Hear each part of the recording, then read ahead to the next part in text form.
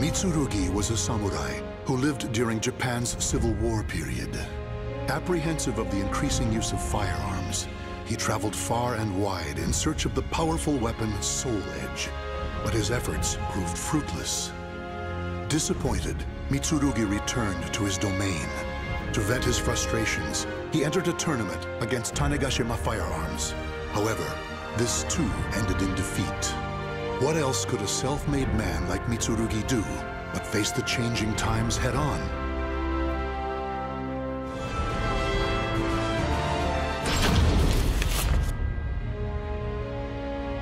Taki, known as the Dark Hunter, is a ninja and demon huntress. Her quest to find Soul Edge ended in a confrontation with Cervantes, the greatest foe she had yet faced. After a deadly battle, Taki emerged victorious, but not before her beloved sword Rekimaru was shattered. She returned Sofitia, the young girl she saved in battle, to her homeland, and then Taki, too, made her way back home to Japan. Foremost in her mind was the mending of her sword, which she intended to do using a shard of Soul Edge. Alas, the two swords were incompatible, and she had no choice but to give up. However, there was another sword she could try. The enchanted blade she hid before leaving Japan, Nekimaru.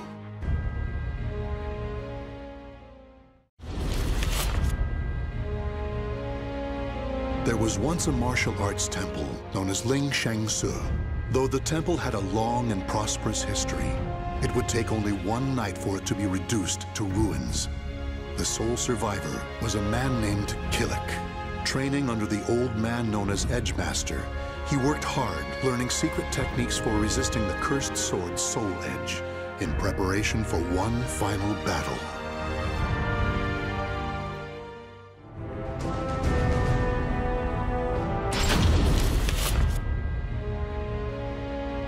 Maxi is a nunchaku wielder who hails from the Ryukyu kingdom.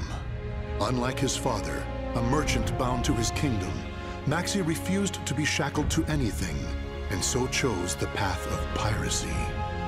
With his eyes on the wider world and a trusty crew in tow, he set sail, drifting from adventure to adventure as he saw fit. Now, bound for India, Maxi's ship headed toward Southeast Asia.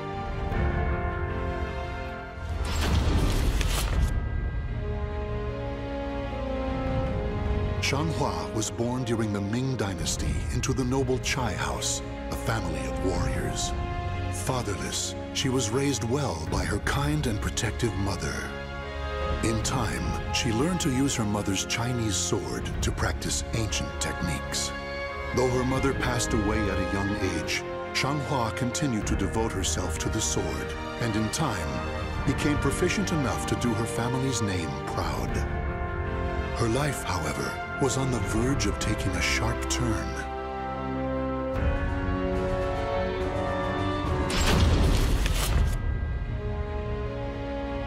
The Aval organization is something of a legend.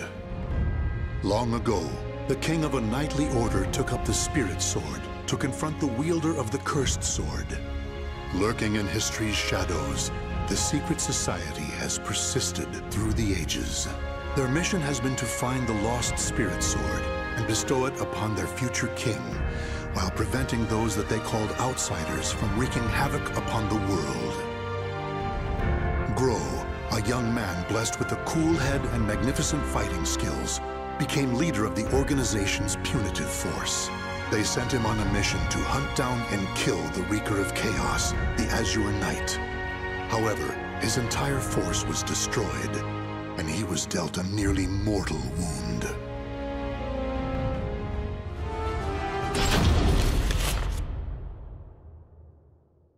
Interim report on the Aswell surveillance mission.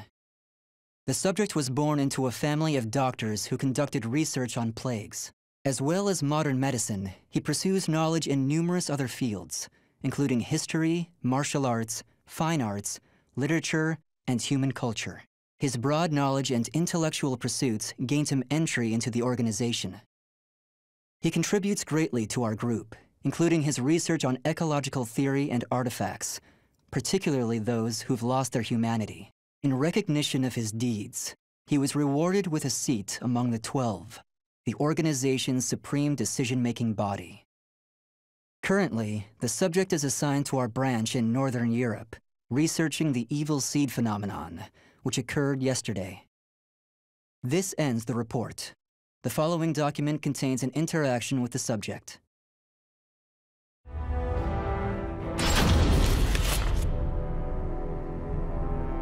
Though born to the noble house of Valentine, the young lady knew not only good fortune, but also despair. Her father delved into alchemy in search of the key to eternal youth, Soul Edge, but found only madness and death. As a result, their house met with ruin. Her mother, before being consumed by a terrible illness, revealed to her they were not related by blood. Even so, the young lady's love for her parents was unfaltering. Following in the footsteps of her father, she devoted her life to alchemy and eventually found herself faced with the truth about Soul Edge.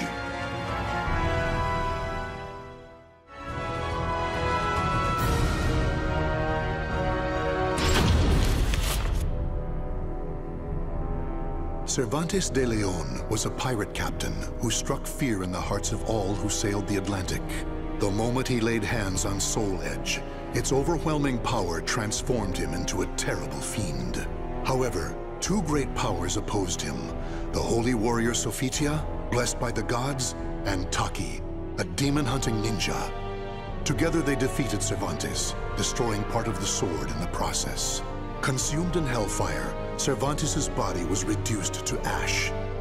Though it appeared his ambitions had thus come to an end, it was not to be.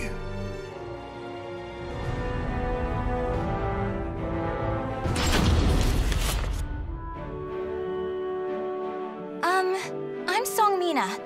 I grew up in the Song Dojang run by my father. 3 years ago, I went on a quest for Soul Edge, known as the Sword of Salvation, to protect my land.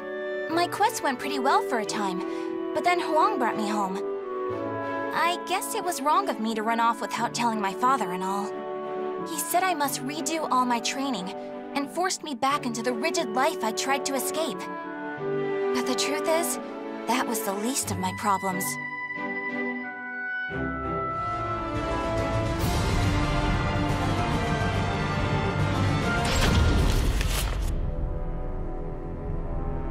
The malevolent cult Fegal Sestimus, or the Guardians of Truth, worshippers of Palgea, the god of destruction. In preparation for the day when all will be cleansed, the group performed horrific ceremonies and experiments in underground shrines across the globe. In 1583, which the group calls the year of Saturn's Crimson Serpent, they were able to make contact for the first time with Palgea the Executioner. Deliver the Sword of Judgment, Soul Edge, to my altar. Only then can the purification begin. Upon hearing this revelation, High Priest Kunpetku devoted himself to the nefarious forbidden arts in order to create a golem of fearsome power. Now, Astaroth, a warrior forged by human hands for the sake of claiming Soul Edge, is nearing his awakening.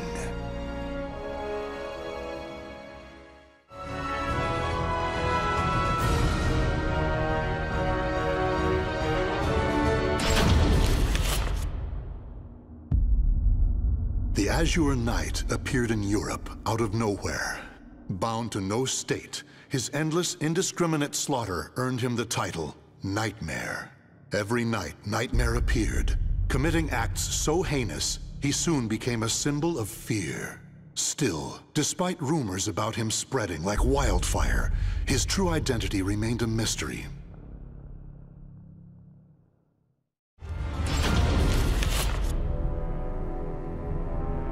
The Azure Knight, previously known as Nightmare, the former wielder of Soul Edge who brought the world to its knees.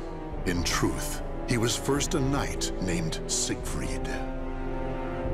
After killing his father by accident, Siegfried fell into a deep denial, which eventually twisted into a desire for revenge against his father's imaginary killer. To enact his revenge, he needed power, which led him to Soul Edge. Turned into the sword's puppet, he became Nightmare, until losing in battle to Killik. When the sword was shattered, Siegfried found himself awoken from the strange spell he had been under. Though freed from Soul Edge's grasp, he now had to face the fact that it was he who had killed his father. On the ground to his side lay the shattered remnants of Soul Edge.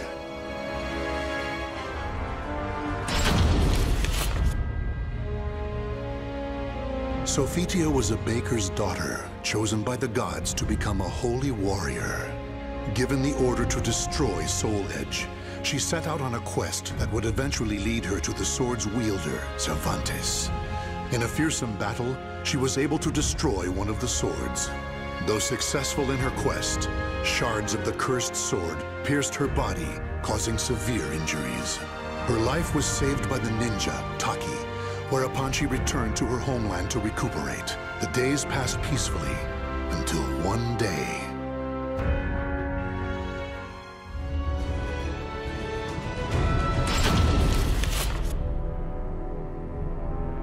Ask any adventurer, and they'll know of Verci, a wealthy merchant from South Italy, and his underground treasury, the Money Pit. After getting rich in the weapons trade and earning the title of Merchant of Death, Verci set sail with his fleet to find the legendary Soul Edge. But during his quest, Verci learned his entire fortune had been lost in the chaos of a war that broke out in Italy. Half crazed, Verci hid what little he had left in the impenetrable Money Pit, located on a small island in the Mediterranean. There he stationed a grotesque guardian who silently and mercilessly disposed of all who entered, quickly becoming the fear of all looters. In recent years, however, a new rumor began to spread among some adventurers. Historic rainfall had caused flooding in the Money Pit, destroying most of its traps. The Guardian had also vanished, leaving the treasure free for the taking.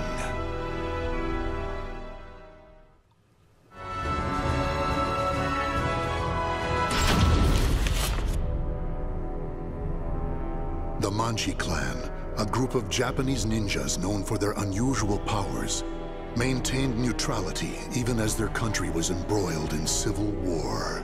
Fearing their strength and their defiance, the nation's chief warlord ordered every man, woman, and child be killed. However, one survived, Yoshimitsu, next in line to succeed the chief and a master swordsman. He single-handedly took on the warlord's army, dealing them a hard blow, but they eventually overwhelmed him, severing his right arm.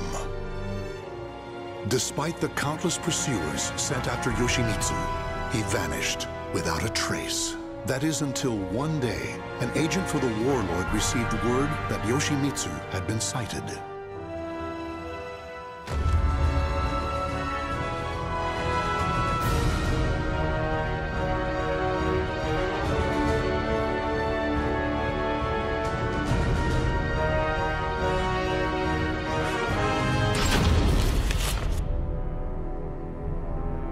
Raphael, the cold, cruel head of the Sorel family, is known for his fencing prowess and deep knowledge of medical science.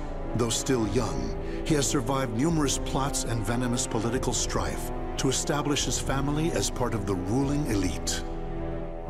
However, when the evil seed occurred, a noble that he had backed went violently insane and attempted to kill the king. Seeing this as the perfect opportunity to strike, Raphael's political enemies blamed him for the incident and attacked his Paris home. Betrayed one by those around him, Raphael fled to his birthplace, Rouen, in order to mount a counterattack. Though he arrived safely after shaking off his pursuers, he did not get the welcome he had hoped for.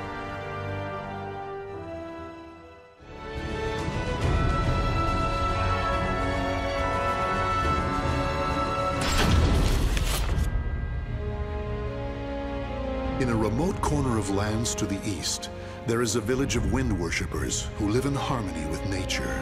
Talim was born into a family of shamans and raised as the last priestess of the winds amid the encroaching Western civilization that threatened their way of life. Due to her great sensitivity to the spirit world, Talum was heavily affected by the evil seed and nearly died. As time passed, Westerners began to visit her village, and one happened to bring with him a certain metal shard. The elders who saw this vitality charm instantly realized it was dangerous, for it was a shard of the cursed sword, Soul Edge.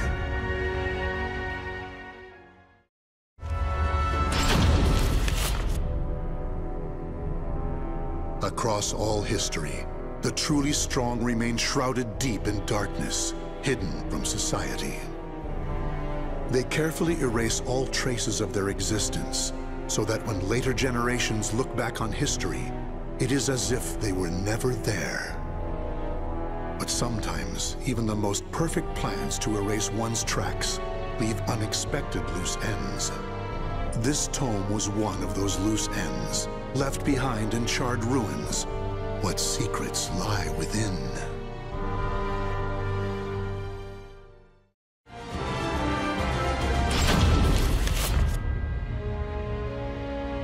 Witchers are known as warriors with unusual powers, the slayers of monsters and fiends, and eliminators of other forms of devilry. One day, the elite witcher Geralt took on another contract, his task to subdue a sorceress. The now aged woman, though ever strange, had been greatly respected, yet in recent years, rumors had spread that she was dabbling in the dark arts. She had achieved prominence as a researcher of planes, but if she were to call forth a demon from another dimension, it could have grave consequences. Accordingly, she was a threat to be assessed and, if found guilty of iniquity, a threat to be contained. In search of the truth and prepared to mete out punishment as necessary, Geralt made his way to the ruins of a citadel standing amidst marshlands.